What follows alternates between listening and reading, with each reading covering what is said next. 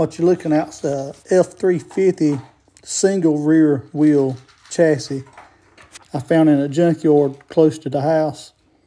The guy had it for a right good while down in the woods and give me a good price, so I figured I'd jump on it. But it's going up under the E350 van, and when I pull the numbers on the front end, it's a Super Dana 60.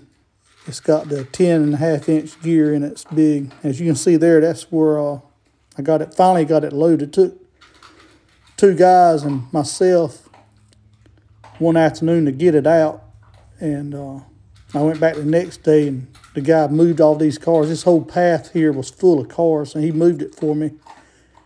I took a chain and took the old Subaru you see ahead and tied a chain to the front end and just drug it up and got it up on the trail. I didn't realize that thing would be as heavy as it is. I had no idea it would be that heavy, but it's heavy.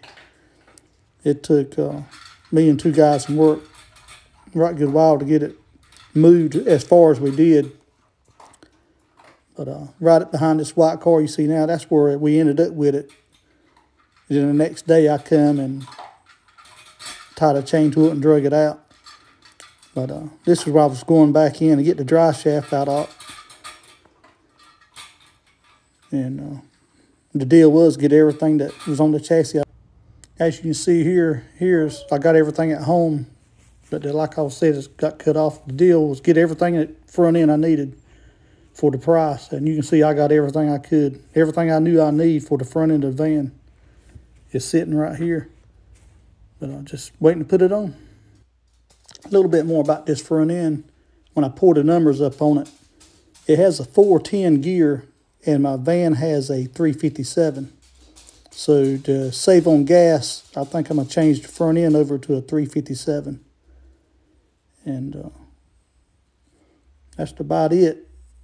I'm just waiting. I got to order the brackets to put on those radius arms to mount to the chassis of the van. And I'm going to go ahead and order them in the next couple of weeks. And as you can see in the next pictures on come up, somebody's put spacers under the springs. So I guess that's like a 2-inch lift. I'm going to leave them on there for right now. I might pull them out later. After I get it installed, I ain't sure. But that's about it. I'm just waiting to order some more parts and before I can start on this project. But fixing to go out and start sanding some rust on top of the van. And so stay tuned for that video.